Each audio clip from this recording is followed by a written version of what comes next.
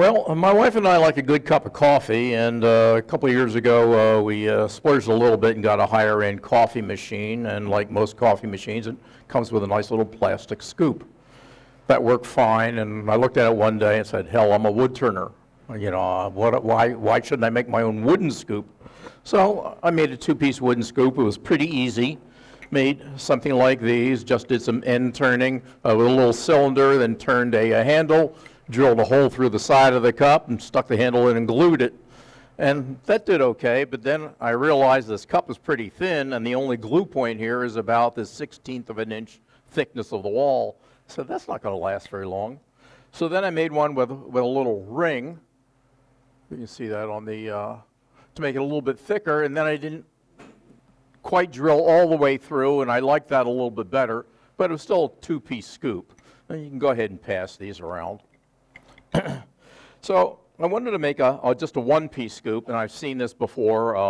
How do you do that? And so I checked YouTube and the internet, and everybody's making a jig to hold these things. Well, I have so doggone many jigs laying around my shop, you know, that I've used once, and they're a pain in the neck to make if you're only going to make a few, you know, little things. And a few weeks ago, I was on vacation, and in the middle of the night, I kept on thinking about a doggone coffee scoop while I'm on vacation in Europe. And I worked out the whole process at night in my mind, how to make these things. And then when I came home, I just had to work out the actual process and the dimensions and how to make it. And I came up with the idea that if you put a tenon on the bottom of the cup, your narrow jaw chucks can hold this and you don't need a jig. And this will hold the whole thing. And just to show you the versatility, you don't need to just make a coffee scoop. I turned this out this morning. You can make a bigger cup, and you're really not limited any size. Just put a bigger tenon on the bottom and turn it with a bigger chuck. And so the whole process will work like that. What I did is figure out the size of the scoop that I want and draw a little tenon on the bottom, and then I drew a circle around it and came up that I needed about a 3-inch circle of wood around this in order to incorporate the tenon along with the coffee cup. And then I worked out the whole process where you can turn the tenon away. So I made the tenon, put a circle on it, and then again worked through the process to try to get that. There we go, there's the camera. And about a 3-inch scoop. So I first started off with about a 2.5-inch cylinder and then decided I need a little bit more room and ended up with a 3-inch diameter cylinder that's about 7 inches long.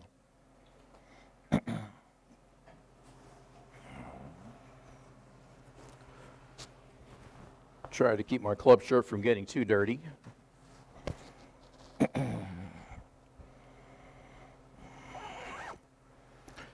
And let's see. So this is about 3 inches in diameter. And so I'm going to draw down here 3 inches from the end because I'm going to turn a sphere. So we'll go through that process.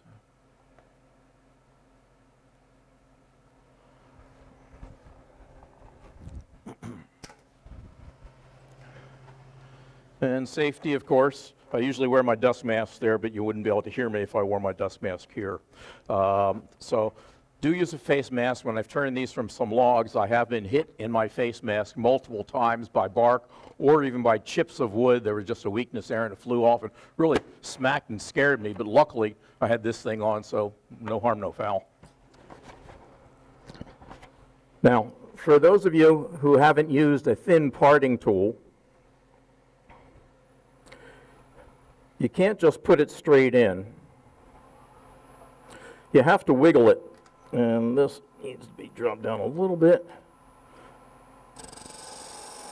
So you aim up and you aim down. That gives it room. If you just put it straight in, it will grab.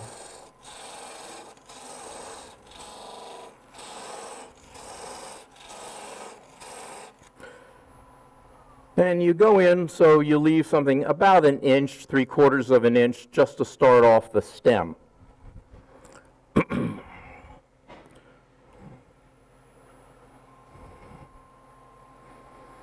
And now here I'm going to turn this part away.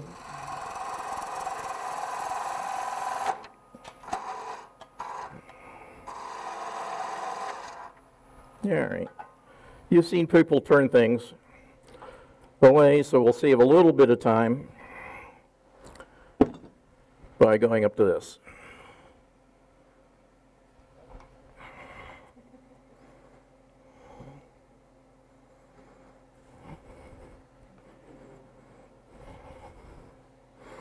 Now, it's really helpful if you haven't used your tools right-handed and left-handed to learn how to turn ambidextrously. It really makes it a lot easier to be able to switch and do that.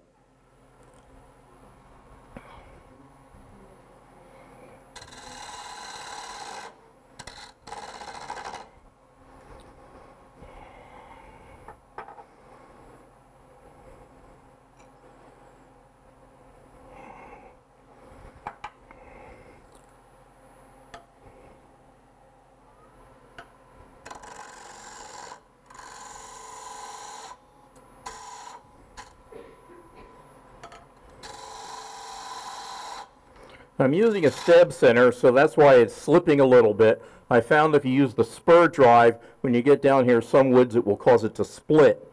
So that's why I switched to the stab.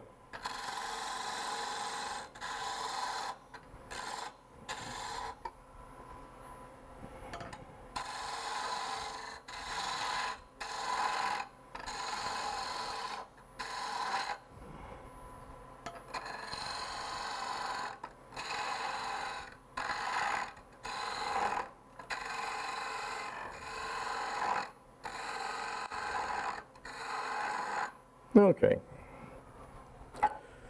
Now at this point I want to turn a sphere, so the easiest way I found to make a sphere is to make 3 lines, one right in the center. And then I'm going to divide each one of these into about a third. So about halfway between the line and the end. And this doesn't need to be that accurate.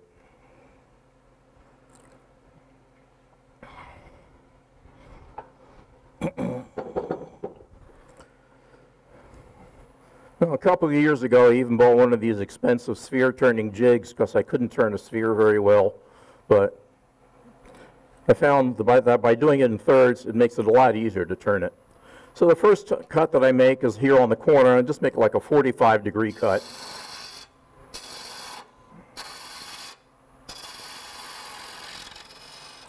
Now your goal is to aim right for the end. You don't want to make a long tenon on this end because the length is the same length as the diameter.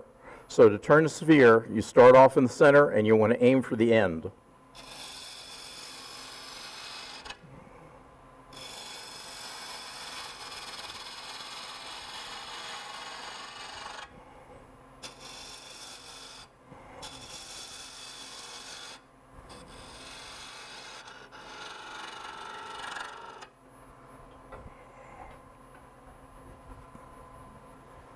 Now when you get to the center, you don't want to touch the center line, and you want to barely touch the wood, and then gradually make that sphere.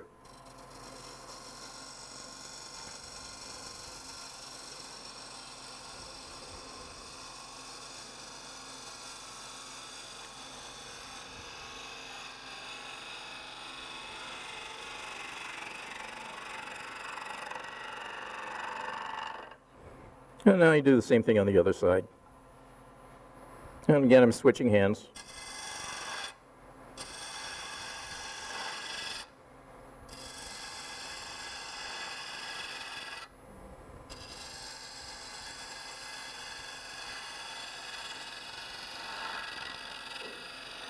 And I keep my eye down here where I believe the imaginary center would be so that I can gradually curve it down to that imaginary center.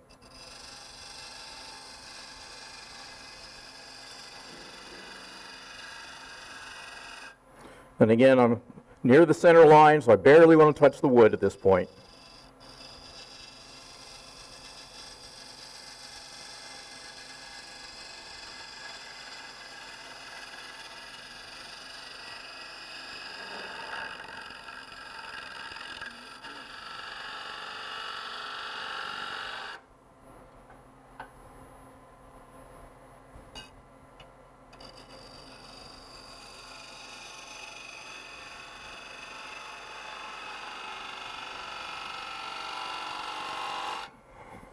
switching hands again.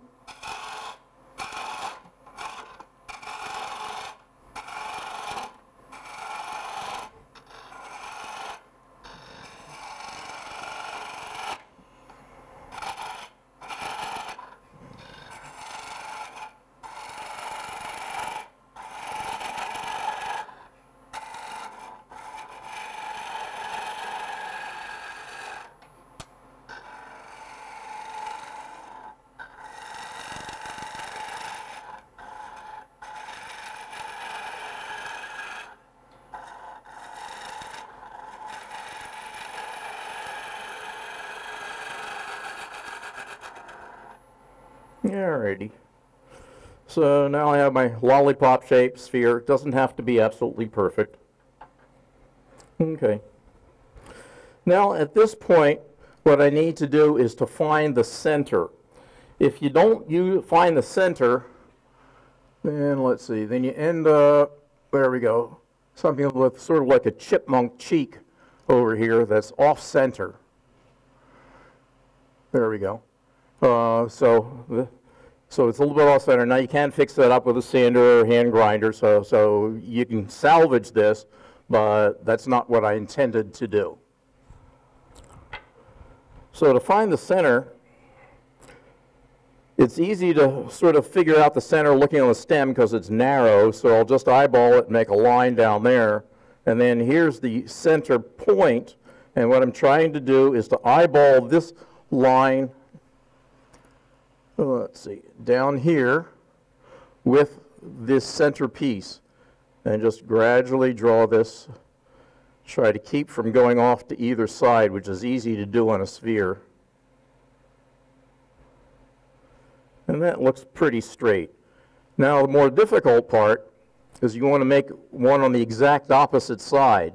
So here's the line, and I'm coming down there, make a line here in the center, and now come across, and hopefully that will line up. I don't know if it's dark enough. Let's see. You know, if you come in a little bit closer, maybe you could see that. So there's the lines, and here's where it makes the center point here and the center on the other side. At this point, I want to make like just a little point just to hold my ends. Do not put the point in with your hand like this unless you want to put a hole in your hand.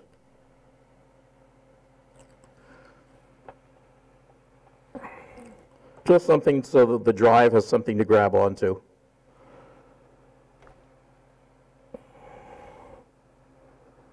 Okay.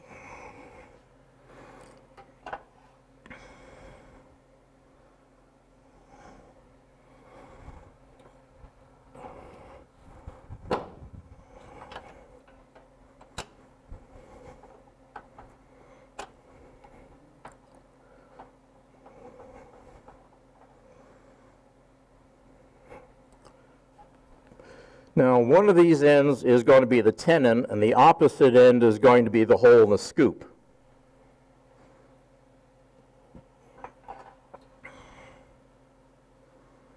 You want to make sure you have clearance of this handle swinging around.